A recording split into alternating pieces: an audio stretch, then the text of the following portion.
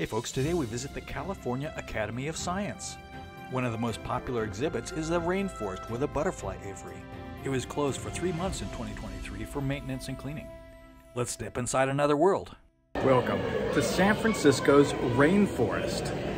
From the mud-coated forest floor to the light-flooded treetops, living things scurry and grow. It's connected to all of us. The first thing you notice when you step inside this 4-story rainforest, it's 82 degrees and about 75% humidity, just like a rainforest. This 90-foot diameter dome has over 1,500 plants and animals, including over 250 birds and butterflies. Hi.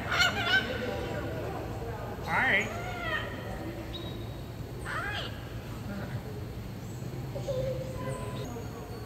What do you say? Hi. We start our tour at the bottom, and I work my way up to the top. Rainforests produce about 12% of the oxygen we breathe. Yet, a size equal to 2 football fields is destroyed every 3 seconds. These are golden silk orb weaver spiders, and they produce 7 types of silk. These spiders are in the open, but biologists feed them in the web so they don't wander. No tree stands alone. Underground, a web of fungi surrounds the root system, creating a close relationship. In exchange for the sugars from the tree, the fungi help roots absorb water and nutrients. High up in the canopy, insects pollinate colorful plants and flowers, allowing the plants to make fruit. Larger animals eat the fruit and spread the seeds. Seeds pass through the fish's digestive system. The plants end up far away from the parent plant, oftentimes. Below the pond is a tube that goes underneath where you can see up from down below. We'll show you that at the end of the video. Here are some bromeliads that grow in the trees.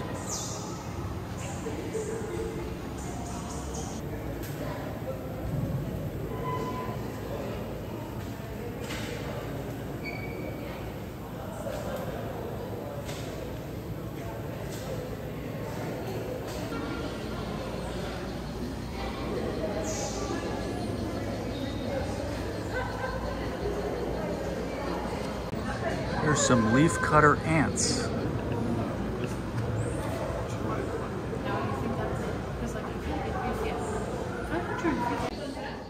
Brightly colored toxic frogs send a warning to potential predators that they'd make a dangerous meal.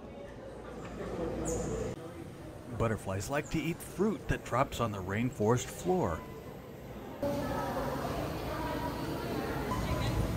You can see that they have brown on the outside, but blue on the top.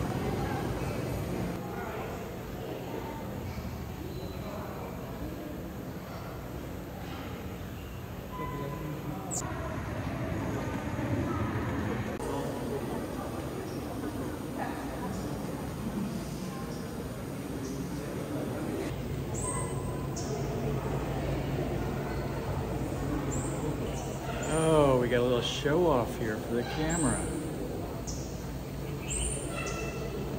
There we go, little guy. Oh yeah, look at, can you see yourself in there? This is the butterfly emergence chamber. These live butterfly sacs come from all over the world so that butterflies can be grown here. Butterflies hatch in the morning. To dry their wings, the butterflies will hang motionless in an upside-down orientation for up to several hours. Each afternoon, biologists will retrieve butterflies that have completely dried off, and they're released into the rainforest the following morning. Depending on the species, these butterflies may live for 3 weeks to 6 months.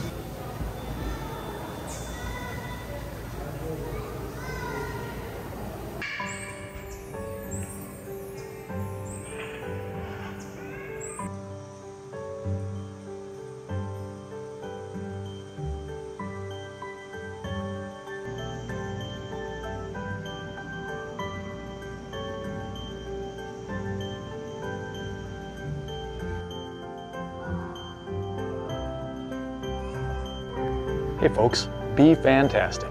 Appreciate your support. We'll see you next time at that place.